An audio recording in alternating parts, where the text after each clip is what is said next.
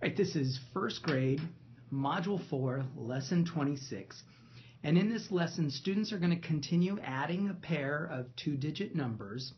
But this time, when we're adding the ones digits, we're going to get a sum greater than 10.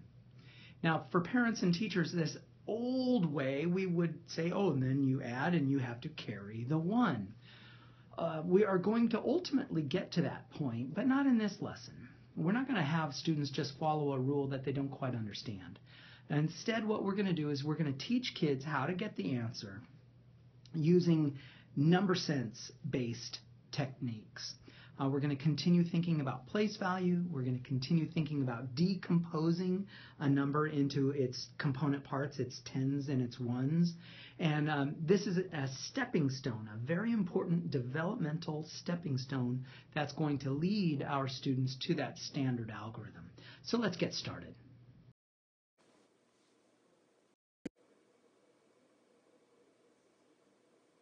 So let's take a look at 19 plus 15, and we'll solve it in two different ways. One, where we're going to call it we're adding the tens first, and then the second time we're going to add the ones first, but there's going to be a twist on that. So let's start with adding the tens first. So we're going to decompose that 15 to be 10 and 5. Technically, I could have decomposed either, but I'm going to decompose the 15 in this case.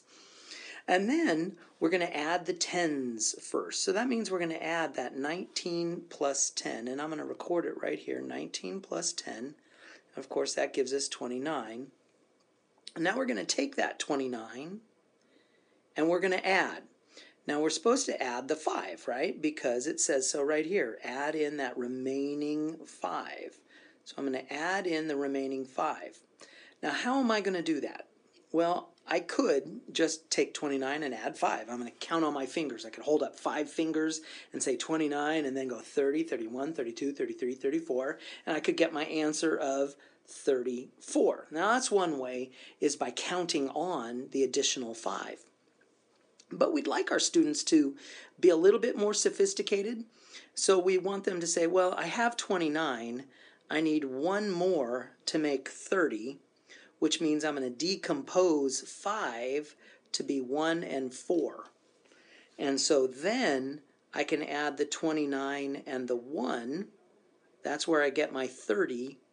Plus I'm going to add in my 4, and that's how I get 34. So ideally, eventually this step right here, this decomposition of 5, will be a mental step, a step that students do in their head. But right now I'm writing it down to be explicit so that you can see what I'm doing. So that's adding tens first. Now let's do the adding ones first. And there's a little twist compared to the previous videos.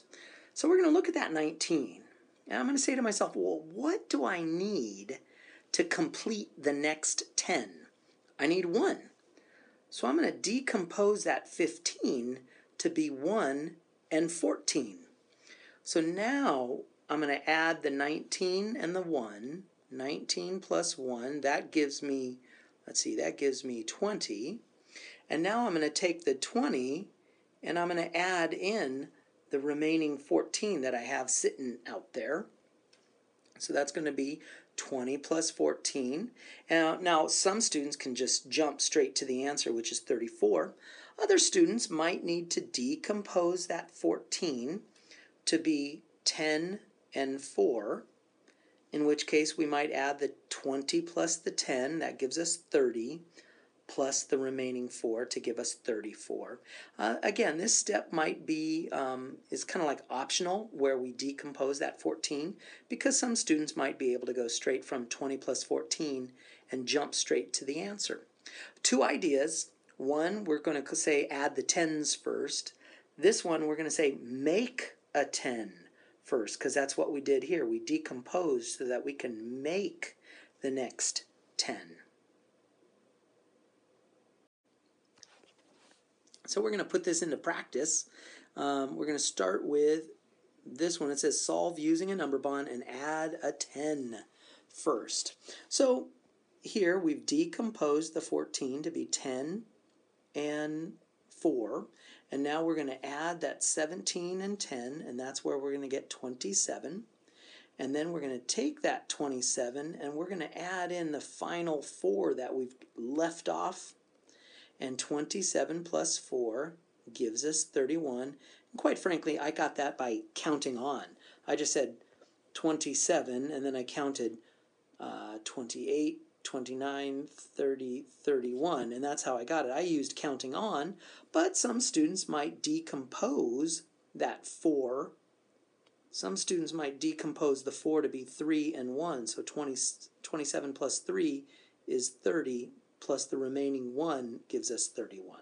So you have a little bit of choice down here.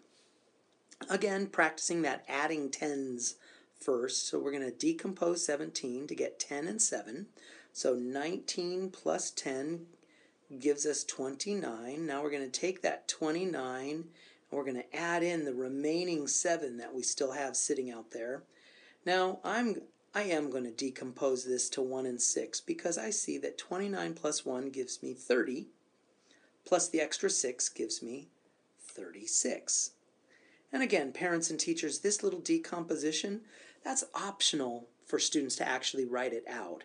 We do want them to think about it, that 29 plus 1 more is 30, plus the extra 6 is 36. Or they might know that 9 plus 7 is 16, and then add in the 20. There's some choice there. So this last little detail is kind of up to the student. Now here, we're going to continue using a number bond, but this time we're going to use a make a 10 first. Now for some reason they decomposed the 18. We could have just as easily decomposed the 19, but they're thinking about that 19 and we need 1 more to get 20. So that's why they decomposed 18 to be 17 plus 1. So 19 plus 1 gives us 20. Now we're going to take that 20 and add in the remaining 17 that we haven't quite finished off, and that answer is 37. Students might be able to do that mentally. Others, some students might need to decompose that 17 to 10 and 7. 20 plus 10 is 30, plus the remaining 7 gives us 37. One more practice here, since we're adding 2 19s, we have our choice, don't we? And they, for whatever reason, decomposed the first 19. Would have been cool if they decomposed the second 19 just to be a little bit different from this guy, but that's okay. So 19 plus 1 gives us 20. So we're going to put 19 plus 1, that gives us 20. We're going to take that 20. So I'm going to take that 20 and I'm going to write it down here. I'm going to add in the remaining 18 that we haven't quite added in yet, and 20 plus 18 gives us 38, and that's that final answer. So parents and teachers, that was lesson 26, grade 1, module 4, where we're not using standard algorithms. We are adding 2 two-digit numbers, but we're using strategies that involve number sense rather than just following the standard algorithm, because at this point we're trying to get students to understand the numbers involved rather than just blindly follow a rule.